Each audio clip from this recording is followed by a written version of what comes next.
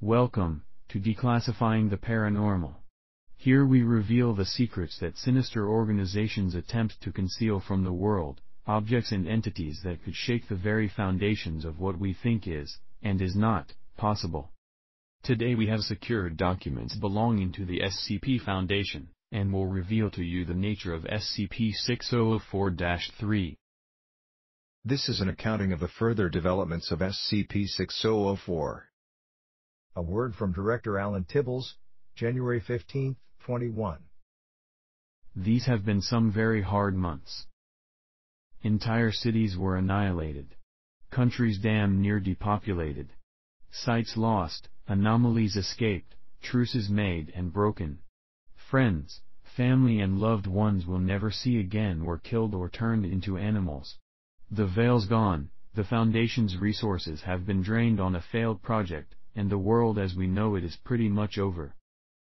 But so are the attacks. SCP-6004 has revisited the site of its awakening, it hasn't hit a single city in weeks, and rain has stopped making forests. There is hope now, light at the end of the tunnel. This thing is going to sleep, we have excellent leads on how to keep it that way, and we will ensure it never wakes up again. We have a lot of work to do. A new world to make, towns, cities and sites to rebuild. New facilities to build, full of new means of production for food and materials. Billions of people to amnesticize, history books to rewrite and effectively a whole new world to create. Luckily it isn't the first time we've done this, and likely not the last. We can do this. You can do this.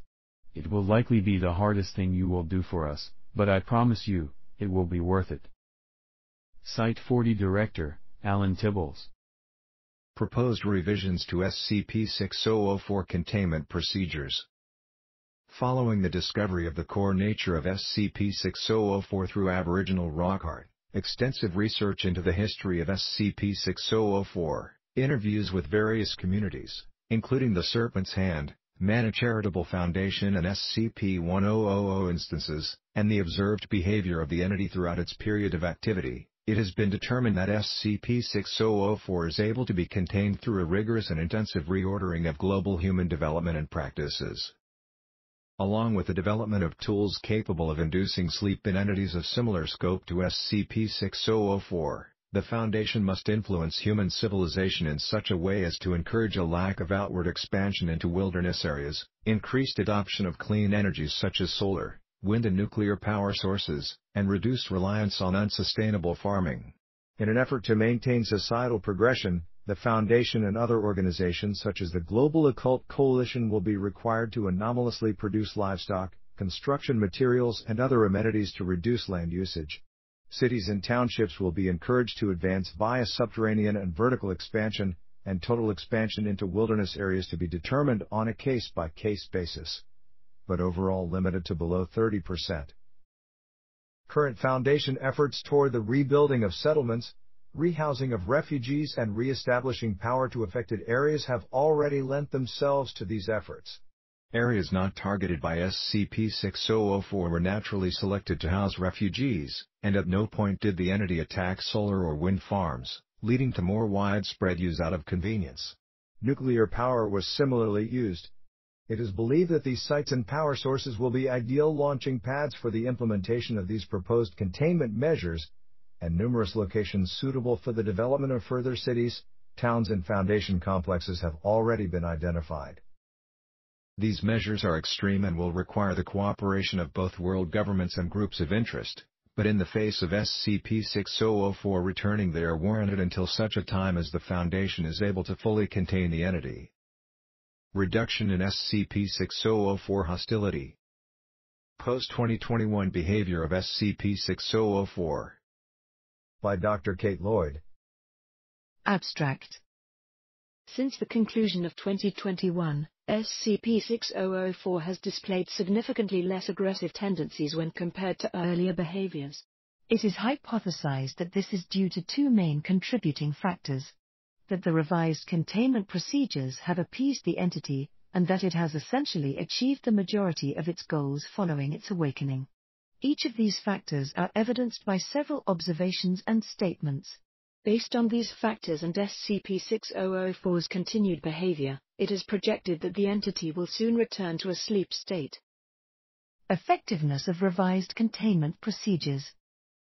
Towards the end of 2021, the Foundation implemented revised containment procedures designed to appease SCP-6004, based on Australian Aboriginal Dreamtime law.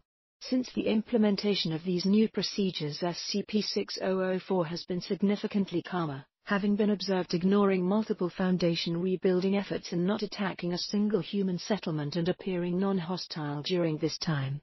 The following examples point towards this behavior being the result of these revised containment procedures.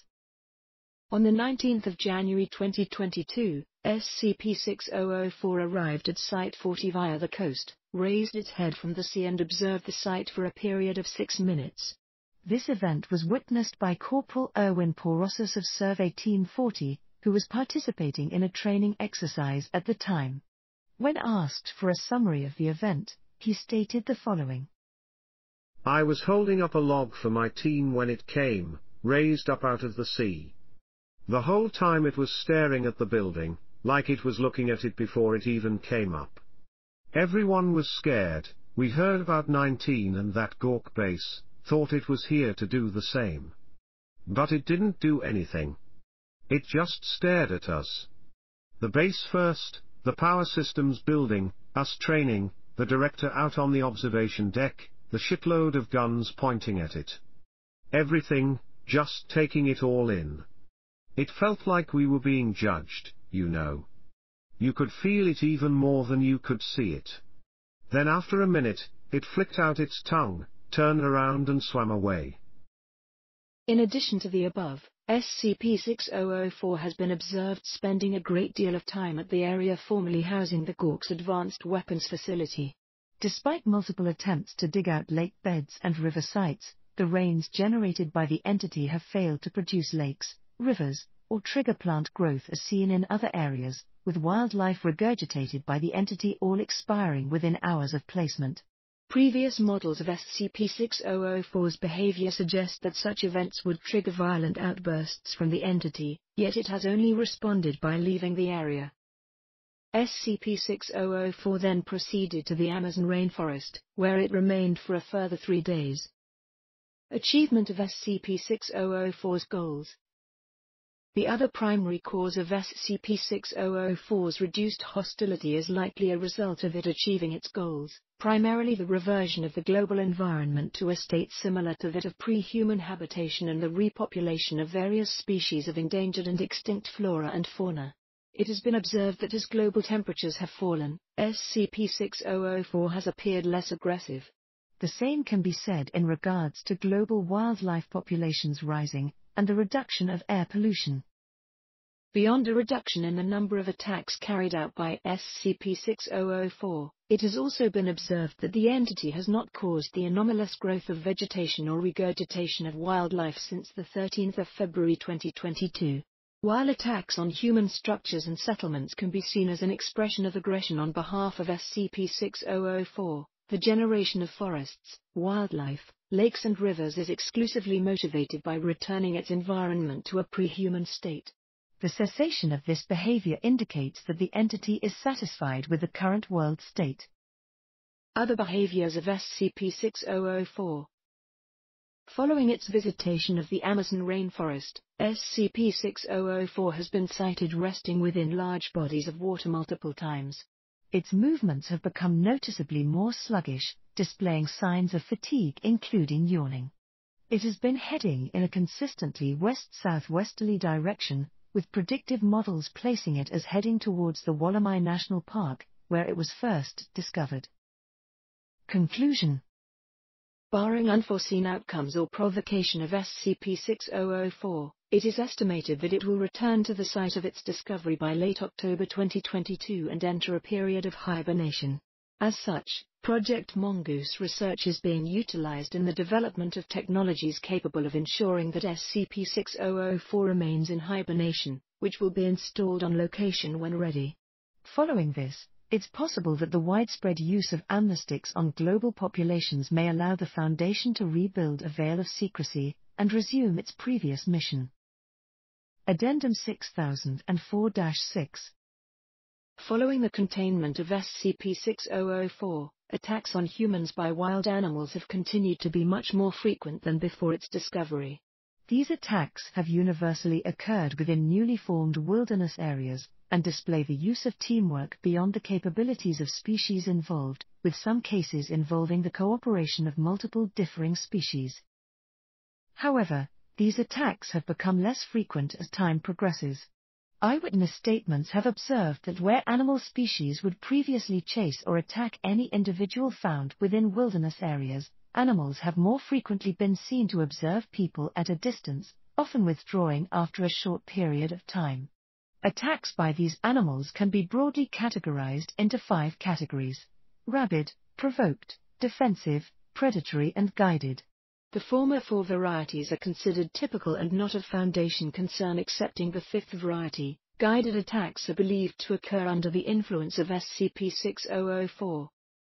The working theory is that SCP-6004 is in whole or in part responsible for this behavior, and it may involve lingering influence associated with its apparent desire to prevent human impact on natural environments. While attacks of this nature were previously observed to be immediate and coordinated, more recent encounters appear to have been limited to individuals who were in the process of activities discouraged by current containment procedures, such as land clearing, waste dumping, and recreational hunting. Given the trend of observation before attack, it is believed that sustainable, low-impact activities within wilderness areas will soon be safe for the civilian population to engage in, along with low-impact construction. Thank you for tuning in. We hope that you enjoyed this broadcast. If you did, please subscribe, like and share it around.